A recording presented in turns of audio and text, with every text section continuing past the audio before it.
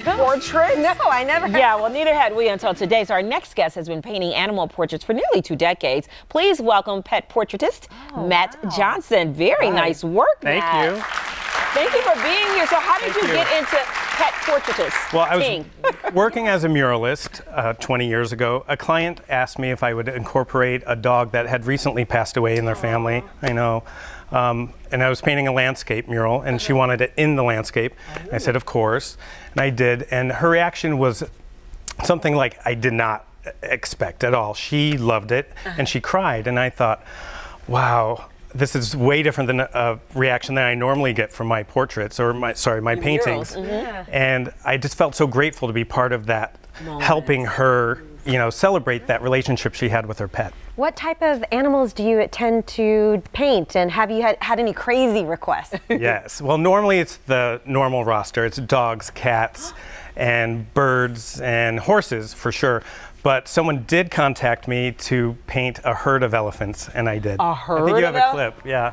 No, these weren't their pets. Not their pets, no. She just was an elephant fanatic. She loves elephants. You're very, very talented. Thank you. Yeah, you can totally tell there. So how do you make them look so real? Well, I focus on the eyes for sure, because that's how we communicate with our pets. We had a story today where we're going to talk about that, is how you can tell how much a dog loves you because they exchange eye contact. That's what I call it, that look of love. Look of love. Sometimes they just stare at you and won't stop. Right, well, that's when they want a treat. But you know, you guys love animals, right? Yes. You have Kobe and you have Charlie, right? So you know, I think now's a good time to bring out a little something for you guys.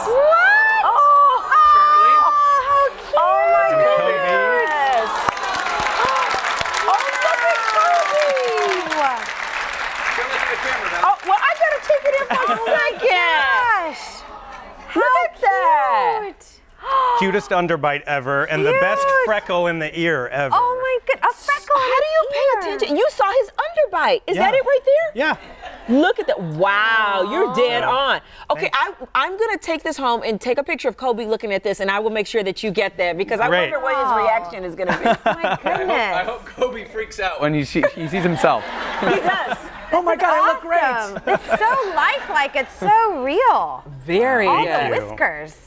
Wow. Well, they're beautiful animals, and I know how much you love them. So. Right. And I don't know if you said this before. How long does it take you to paint these? Usually 4 to 6 weeks for one portrait, depending on the background. You know. If do you work on multiples at a time? Or? Yeah, during the holidays I do. Oh my goodness, you're busy. A big part of my business is gifts. Oh, look at you there. And surprises. Kobe. Right. And if somebody wants to buy something like this, what would that cost them?